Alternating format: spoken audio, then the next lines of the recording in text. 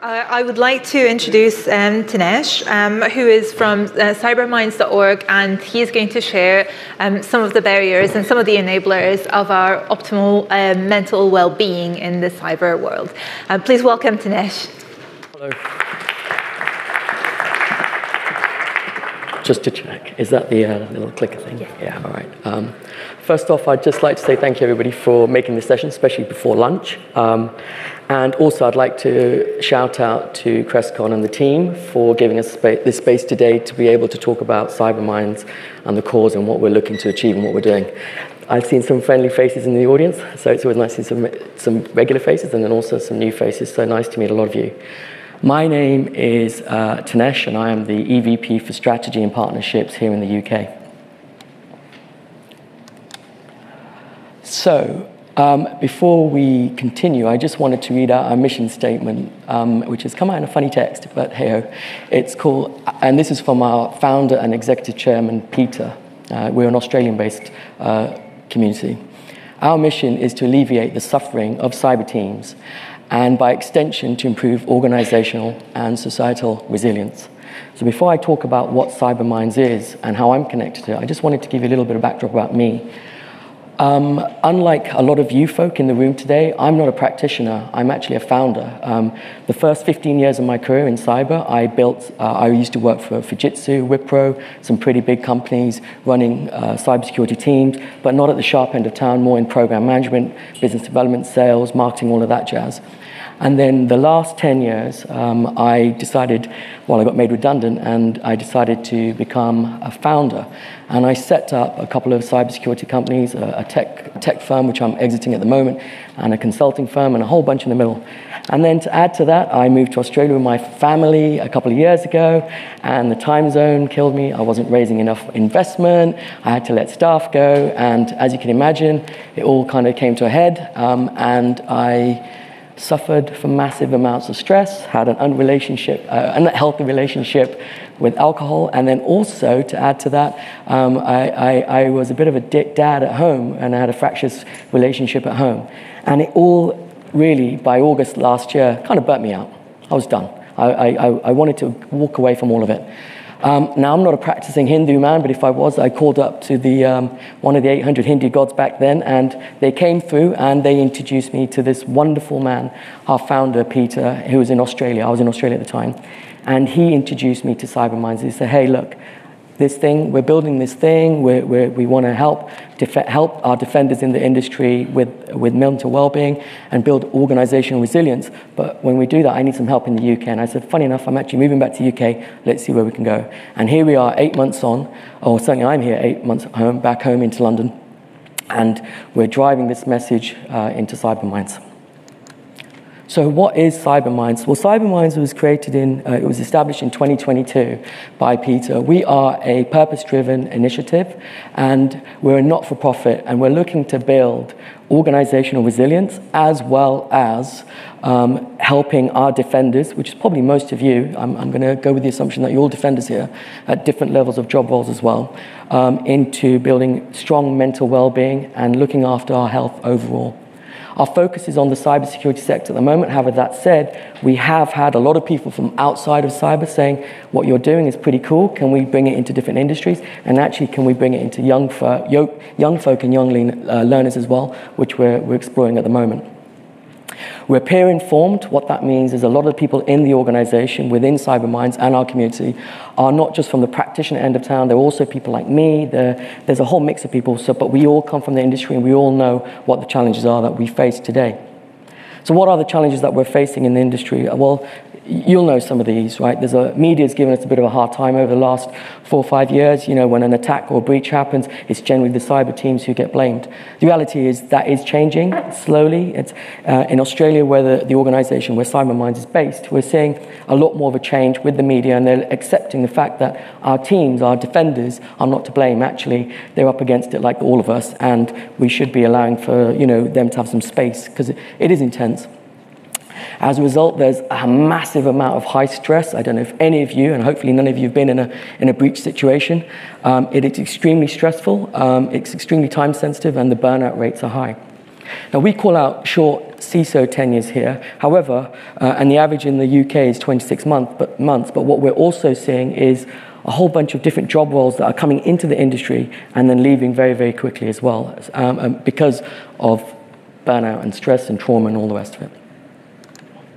So what's the issue? What's the problem here? Well, we all know that systems break and data and technology lets us down, and this can lead to major, major incidents. And we all know this. This is, an incident leads to churn. Naturally, it will do, because when somebody leaves in your team, the pressure's on you then, and then of course in long term that could have an impact on you yourself.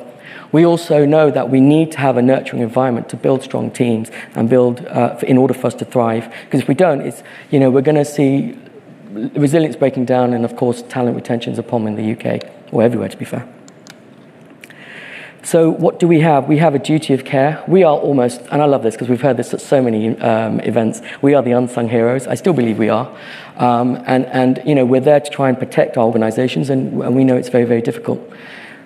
There is a constant fight or flight situation we have when there's a breach, and this can take an impact on us. There's a whole load of neurobiology and research that we do this within Cybermindz, but for simplicity, let's just say it breaks down into physical and mental health, and these are the challenges that we are seeing today. So, of course, we've got to protect our digital assets, that's a given. But these, beyond the sort of assets, we've got brand reputation as an organization, we've got liability, we've got staff leaving, we've got all of that happens when we have a breach. There's already a skill shortage in the planet. Very, very, very smart and young and old, and everybody really, anybody who's faced a breach is currently, they leave the industry due to burnout. And of course, we all know this. Finding replacements is expensive and challenging. So what is the solution we hear? What are we doing about this? So, like I said, Cybermindz in 2022, launched by Peter, we decided to come out in the market and do something about this. And before I go into the actual underlying protocol and the practices that we help defenders with, I'll just give a little bit about where we are today. Over the last 12 months, we've ran some pilot programs with Cybermindz and the protocol, over 180 professionals, mainly based in the UK, and we've yielded some very, very positive results. These protocols that we've ran them with universities, we've ran them with a government agency and a big bank in Australia. And what we found is that pre- and post-training evaluations yielded up to about a 27% decrease in stress with just 8 sessions of going through the Cybermindz protocol. So what is this resilience training? Well, the programs are really targeted for our industry at the moment. They're very flexible, but participants who have been mentored with us, we have found that we are able to help with burnout drivers, and I'll talk about burnout drivers in a minute, and help neutralize them. These sessions that Cybermindz provide, they provide both, well, 3 things: deep cognitive, emotional, and psychological restoration. And at the end, please don't ask me questions about some of that. We'll need our clinical psychologist, but I can pass you over. All right, so what is burnout? This is actually one of my favorite slides because I didn't really realize this applied to me until I actually saw it and I met Cybermindz. For us and our clinical psychologist, Dr. Miller, who's the founder, one of the founders who came up with this diagram here, it's a combination of 3 things. Number 1, exhaustion, emotional exhaustion. We've all felt a little bit overwhelmed. I can't keep doing this. Now, whether you do this in your personal life or whether you're doing this in work or whatever function you have, but for cyber specifically, we've all had days when we said, we just can't keep doing this. We can't do it anymore. I'm drained. I've got nothing left to give. That's called emotional exhaustion. Then we've got cynicism. This is when we're just feeling unmotivated. We just can't be bothered today. What's the point? Nothing's going to change. The hackers are going to keep on doing what we're doing. And, we've got no money, we've got no budget, and it's all the same. And then finally, feeling unappreciated. I'm pretty certain most people in this room, and all of us at some point in our careers, have felt a little bit like an imposter. I know I certainly felt like an imposter a lot of the time when I was building my tech companies. I'm just not good enough at the job. I'm not good at my job. I feel unappreciated. Everybody's it's just doom and gloom. You put all of these together, and it's called inefficacy actually. You get burnout. So did I just skip one? No, okay, fine. So what we decided to do is we decided to run a pilot. Well, the pilot we decided to run a study, a sample study, which is an active study. It's currently in Australia. We are now running the same study in the USA, and then also in UK, which we're looking to do. We are looking for participants to help identify some of those burnout drivers, and then essentially what that means out of the study and what it means for all of us. So last year we had 211 participants, and you can see the sort of demographics here. Gender, there is a high proportion of males in that. It is sad reality of the industry we live in. We are trying to find balance in that, as we all are. However, what we also found is, in the mix of the participants who were involved in this research, is that we did a good cross-section of job roles. So not just, I mean, a high proportion is CIOs and CISOs, but we did have a lot of security engineers, security consultants, analysts, other and investigators who all came in to talk about what those burnout drivers were. And this is what we found.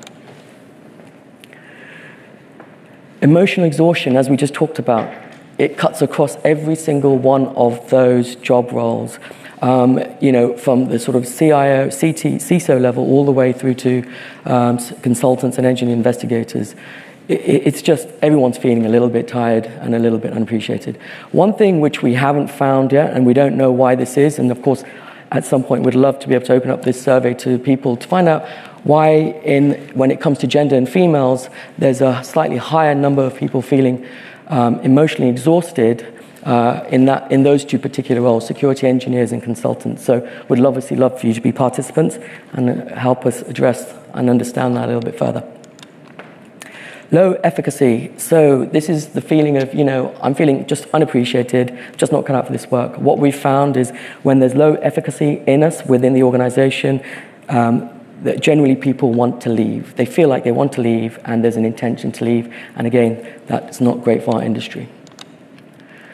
As we can see here, this is the efficacy scale. Before I go and talk about the percentages, we needed to have some kind of average for our defenders. So what we did, we looked at the average score for frontline healthcare workers, which is arguably probably the hardest role to be in after COVID and all of that stuff.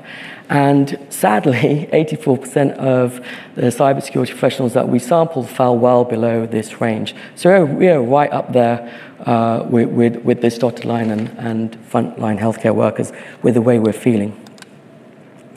This is going to be no surprise to most people in the room. Sleep quality is pretty poor. This population distribution bell curve is for an Australian population. That's the average adult there, and we are 2.5 times lower than that for our sleep deprivation. 46% of cybersecurity professionals today feel that and rate their sleep quality is fairly bad or very bad. When you're in a trauma situation, and I've had my own company ransomware attacked, and it was the most horrible thing ever, you do not sleep. You are in fight or flight mode.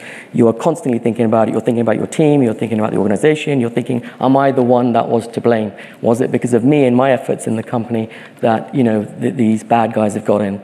So I think this is a pretty obvious one. Generally, we just don't sleep well. Okay, so what is IREST? Now I'd like to introduce you to where Cybermindz and where we came to our core programs.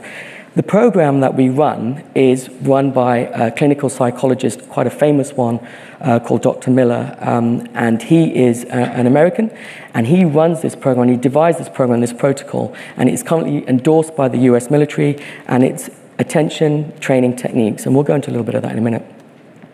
It's actually used to treat veterans that are coming out of the military, who are coming out of volatile situations, war zones, who have got, you know, post PTSD, and in a really, really bad place. And Dr. Miller deployed this protocol, and effectively they're using it today in the US. There's several stages to this protocol, all the way from sort of physical relaxation right through to the deeper, you know, I love this bit, the deeper exploration of unresolved emotions and beliefs, because we all have them. And ultimately what we're trying to do here is restore an unbreakable well-being. And of course, over time, with enough practice, we want to rewire the brain to a better place. So Cybermindz and Peter was introduced to Dr. Miller, and we've adapted this powerful protocol to meet the needs of our security professionals. And it's designed with 4 targeted programs. I'm going to go into the programs right now, but I'm going to go in very high level, because I imagine there's a lot to take in here. And of course, if you'd like some more information, please just come and find me and we'll talk about it. We do have a stand here. So the first program is more of a group program. This is a protocol which is kind of delivered over a period of 12 months. It's a slower time, slower paced program for yourself for your teams and for to kind of help cultivate positive habits in a slower time and slower pace with regular practice and some of the protocol training. Then we've got rapid reset. Now, this is a lot more intense. This is when you're in breach situation. This is when it's all, shit's hitting the fan. There's a ransomware attack, and we need somebody to come in and really just take that individual out of that moment, go through the protocol, and then get them to reset and bringing them back to where they are today, which is, it's okay. It'll all be okay. And so this is a 4-week protocol. Basecamp is really our prerequisite to all of the formal training. It's a 60 to 90 minute self-paced course, which essentially gives all of us the theoretical foundations of what's about to come and some of the courses ahead. And then finally, CISO support. This comprehensive support is designed for security leaders, and it addresses high-stress situation environments of professionals. And we've got some CISOs going through this at the moment. It's based on something called the dyad approach, and that was devised by Dr. Miller, and there's a lot of information about how that works one-to-one with people. So what do we do? What's the indicative program, themes with everybody here? Well, one thing you'll get from all of this is we want to teach people about switch-off strategies. Interesting thing is, some of this stuff, whilst I'm not a practitioner, I deploy it myself today, and we all need to switch off, but that's a good one for me. That's one of my favorites. Managing overwhelm, regaining control and connection when we are in that fight and flight mode, building resilience against some of these threats, mentally, certainly, transforming fear of failure, bringing some confidence back in our job, bringing some confidence back in ourselves, supporting your team effectively if you have got a team, and then, of course, seamless integration. So I'm going to whiz through some of these, but these are some of the marked improvements we saw in percentages with asking some of our participants at the beginning of the sessions, and then at week 1, and then, of course, at week 8 after the sessions. And I won't go through all of them, but there's some questions we ask, and then these are the kind of improvements we see after going through the Cybermindz protocol. So how often have you been upset because of something that's happened unexpectedly? 17.5% improvement. How often have you found that you could not cope against things that you had to do? A 30% marked improvement. In the last month, how often have you felt that you are not on top of things, which is often the case in our industry, and when we're defending, we saw almost a 35% marked improvement. And then one of my favorite ones here, because it's a significant improvement, is in the last month, how often have you felt difficulties when things were piling up so high you simply could not overcome them? And we saw almost a 51% marked improvement after our sessions. Okay, so I'd be glad to know we're getting to the end. But I would love for all of you to get involved in some shape, form, or some way, and there's multiple ways that you can do this. Sign up for the resilience training for yourself, for your team. Basecamp, we would love to give that to you as a gift, and of course, go through it, and you can see what we're all about. Mention Cybermindz. Social media is massive at the moment, as you know. Spread the network, spread the word. We could do some growth initiatives together. I am the head of partnerships, so I can help with some of that. If you are a speaker, if you've had some experience yourself, you want to share your story, get in touch. We're looking for speakers. We want people to share their journeys. We do run these very intimate sessions with CISOs, and it's amazing how much vulnerability there is there, and how some of these senior leaders who are perceived one way, but in this closed environment will very much talk about the challenges they face in their job, in their company, in their teams, and it all comes down to vulnerability. So talk to us. You don't have to be a CISO, by the way. You could be a defender. We would love to share your story around the world. Become an ambassador or volunteer. That's easy. We've got a program, and you can help volunteer if you want to. Provide support. So once again, thank you, CRESTCon, for giving us the opportunity to be able to talk about this. We've got a booth today. I'm there all by myself. And we can talk about what we do, and we'd love to share that with you. Collaborate with joint initiatives. This is a little bit more involved. So we do work with organizations where we're looking for funding for research papers, and try and get more participants in there to try and expand on the research we do, and then, of course, deliver that back to everybody in this room. And then finally, the baseline study, which I talked about. Here is a QR code, which we would love, if you could, to be part of that baseline study. Get involved, because the more we can get involved, the more information we can provide, and which will help us in the long term around understanding this thing called mental well-being and mental health. Cool. Thank you.